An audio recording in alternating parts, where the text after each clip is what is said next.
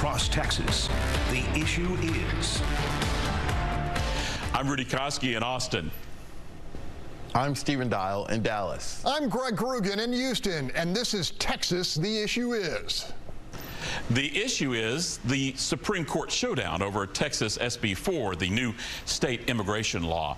And it's been described as extreme and unconstitutional by its critics. Supporters say it's necessary and it complements existing federal law. The Supreme Court this past Monday put enforcement of SB 4 on hold until Wednesday, March the 13th. It's coming up. Republican state lawmaker David Spiller, who carried the legislation through the Texas House, spoke to me about that countdown to this high-stakes, high court showdown. If you think there's not an invasion going on, you're not really dealing in reality. There is an invasion going on. It's massive. It's overwhelming. Are you saying that the law is about proper immigration processing and not deportation?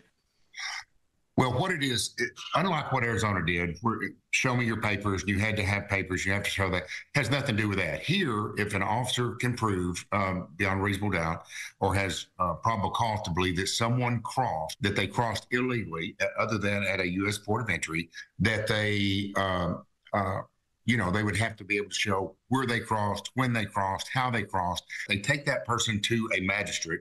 And the magistrate says, look, in lieu of further prosecution or detention, we will give you the option and send you to a port of entry. You would have to go back. You'd be ordered to return. That only happens if they agree to do that. If they don't agree, then they're prosecuted, they're jailed, but they're provided every single right you and I would have as U.S. citizens under our legal process. What do you envision happening after they go to the bridge? Well, first of all, they would be identified and they'd be fingerprinted. We'd do DNA if and when appropriate, all those type of things so that we know that we got the right people and we know what we have. They would be physically ordered back. And let me say this, it'd be somewhat disingenuous of Mexico to say, well, we're not going to take them. You darn sure took them on the front end. When you prosecute, what's the prosecution based on? State trespass law?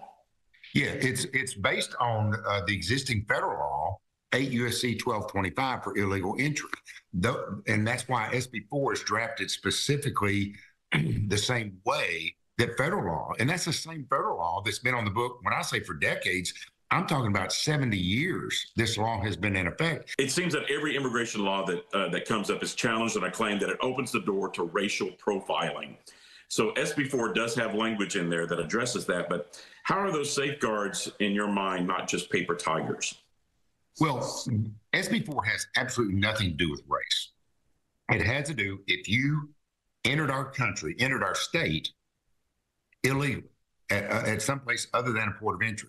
Doesn't have anything to do with race. It has to do with, can the officer prove that that individual crossed, when they crossed, how they crossed, and can they prove that in a court of law? Someone in Dallas going to a mall, a law enforcement officer, is not going to know, is not going to be able to prove that any individual crossed, that they crossed here illegally. And again, it's a misdemeanor. So there's a 2-year statute of limitations. So this idea that some have tried to say that we're just rounding people up right and left, not true. You say that there's a 2-year statute of limitations. How do you envision someone being caught a year and a half down the road and saying, aha, you crossed? How do you prove something like that?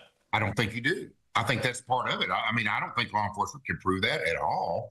And those folks, I don't think those type of arrests are generally going to be made. What's your gut feeling on how this vote's going to come out on the Supreme Court?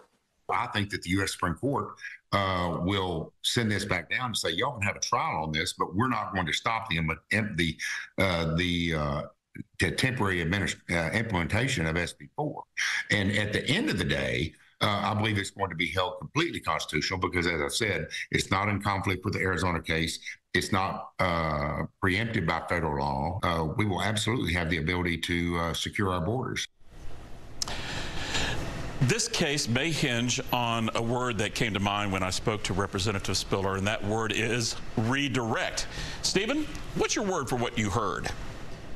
I'm going to play it safe, and it's hyphenated hot button. Greg, take us to the break with a word for that interview. Rudy, my word is preemption. The Texas Trio will be back to discuss this high-stakes, high court battle.